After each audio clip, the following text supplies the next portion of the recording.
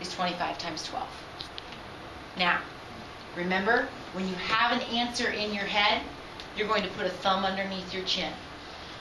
That means you have one way of solving it. If you have a second way of solving it, you're going to put two fingers up. A third way, a fourth way. Some of you may think of new ways as we're doing it, and that's fine. So I'm going to be quiet, and we're all going to think about the answer for a second.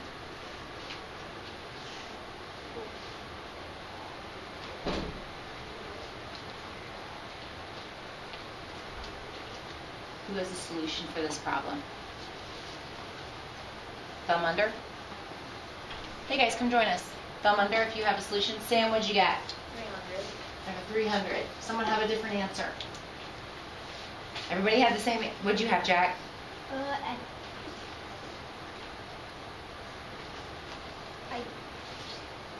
No, I got 300. 300. All right, who has a strategy that they'd like to share? Tyler. 5 times 5, or yeah, 5 times 5 times 3 times 4. Okay, keep going. And then first I'd do 5 times 5, which is 25, and then I'd times that by 3, multiply it by 3 to get 75, and I'd multiply that by 4 to get 300. How did you do 75 times 4? Well, first I did 75 times 2, and Okay. that was Keep 150. it down here. You did 75 times 2 equals 150. All right. And then I have to multiply by another 2 Because because I split 4 to do 2 times. really cool. Really cool. Now, question. Does anybody have a question for Tyler to make it a little bit more efficient? Or a strategy for make Claudia? Well, when you did the 3 times 4, and then you did 25 and 25 times 4, it got me to 100. Oh, okay. Claudia, go ahead and explain that to me. That's what I was. So you write it How out. many people agree with that? I was going to say you wouldn't even have to decompose this to 5 times 5. That's what I was You could just do 25 times 3 times 4, right? I just had 25 times 4 Okay. Go ahead, Claudia. So you write it out the same way. Tell me. 5 times 5 times 3 times 4. Okay. And then you do 25 times 4. Okay, but do we have to do 25 times 5? Do you see my point? Yes. You don't have to pull out this 5. We can just take this 25 and use the 25. That makes it more efficient. Okay, now what, Claudia? And then you multiply it by 4. What property allows me to multiply by 4 rather than 3? George? The commutative property. All right, so I get what, Claudia? 100. Then what's my next step, Claude? And then you multiply 100 times 4. That's exactly Oh, but I got an even easier way. Okay. What about 25 times 2 times 6? Okay, talk me through that, please.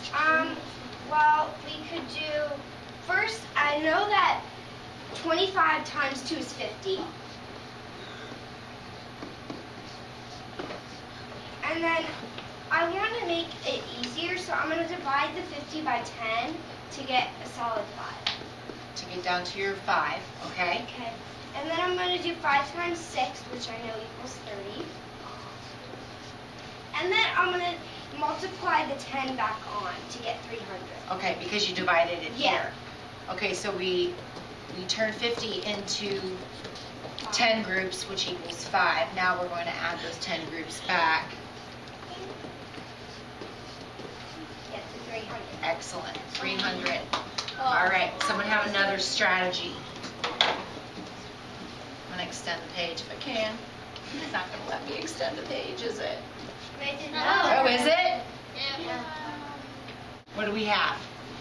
Philip. I'm gonna decompose 12 into 10 and 2. Okay.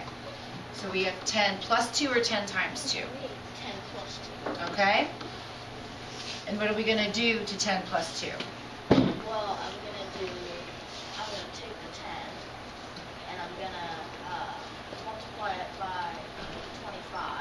then what else are you going to do after that? What are you going to do after that?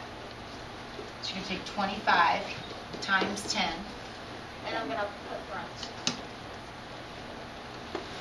Okay. Then I'm gonna do plus quantity of 25 Oh, so you're doing 25 times 10 plus 2. Finish it off for me. and 25 plus 10. I mean 20 times 10 Mhm. equals 250. Got it? And 25 times 2 equals 50. And Oh, I add them see. together and you get your answer. What strategy is this called? Yes, sir. Partial products. It's our partial product strategy. Okay. Can someone do a compensation? Wait. Compensation? Sam? 25 times Okay, so Sam's going to start with 25 times 10. equals 250. Okay? So what? How many groups of what do we still have left to consider? 2. Groups of what? This is 12. 2 groups of 12? 10, yeah. We started out with 25 groups of 12. You've pulled out 10, I'm sorry. We started with 12 groups of 25. You've pulled out 10 groups of 25. How many more groups do we need? Oh, 50. So what's the multiplication problem? 3 times 25. 25 times 2 or 2 times 25, which equals 50. We're going to add to get our 300. All right.